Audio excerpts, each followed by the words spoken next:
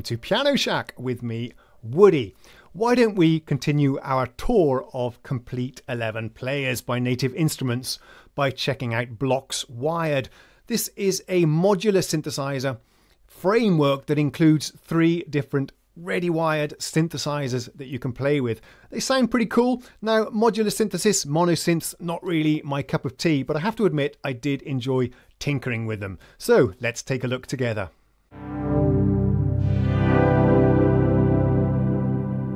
Blocks Wired then, what is this? Just in case you don't know, let's do a quick recap together.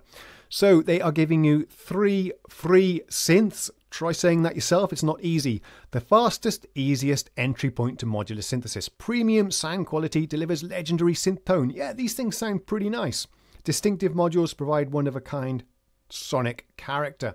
And it's a pretty gorgeous GUI as well. It's much better than the other Native Instruments plugins I've tried. This is probably their most recent offering, and they've really made a good job on the GUI, I think. Step into modular synthesis. It's a set of 3 pre-patched modular synths created with Reaktor Blocks. Okay, so Reaktor Blocks is their commercial product that you have to pay for. Here you're getting 3 pre-patched synths. You can't change the routing between the different modules, but you can tweak the modules as you want and save your own presets. It runs in the free Reaktor 6 player that we took a look at in the last video.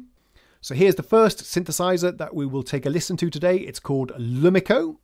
Showcasing 2 of the new West Coast blocks in Reaktor, Lumiko captures the classic sound of renowned West Coast monosynths, and I'm led to believe that they are referring to the synthesizers designed and built by Don Buckler.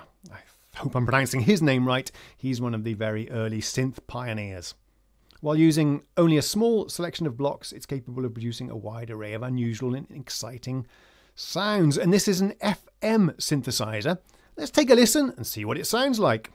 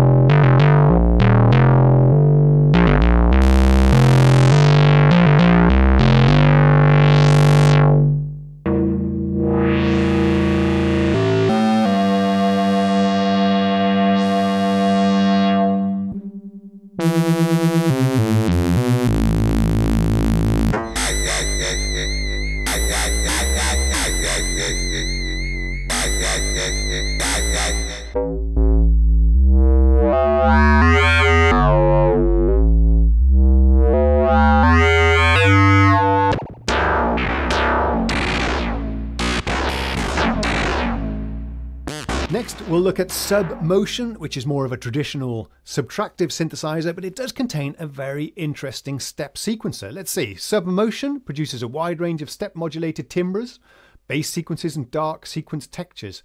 It's great for generating rhythmic, animated overtone structures, as well as classic subtractive synth sounds. Let's take a listen to a few presets and see what it sounds like.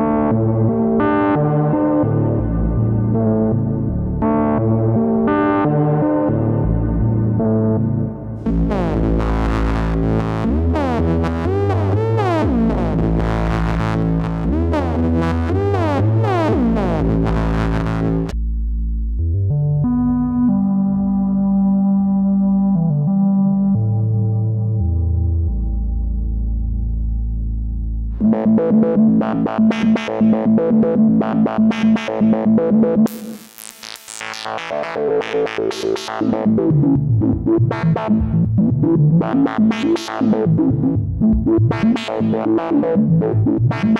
apologies if we're not going into the editing details of these modules, but you've got to realise that would have taken me days, if not weeks, to prepare, and the video would have just gone on for too long. So what I'm hoping to do here is just to give you an example of how these synths look and how they sound, and then I encourage you to go and download them yourself if you want to explore the deeper editing capabilities of these blocks yourself. Finally then, let's listen to XY, which is my favourite of the bunch. It's got a really interesting sequencer. I have no idea how it works, but I'm looking forward to sharing with you some of the sounds.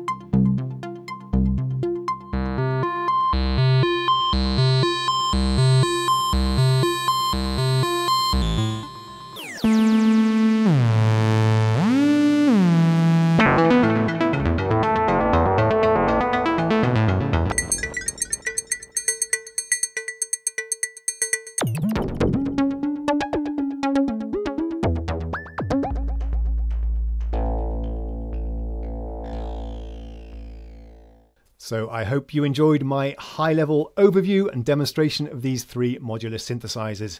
If you want any more information or to explore them yourselves, then go ahead and download them. There's nothing to lose. They are completely free. Next time you join me, we will take a look at NI Microprism, which is another one of their free synthesizers. I'll see you then. Thank you very much for watching and for subscribing. See you next time. Cheerio.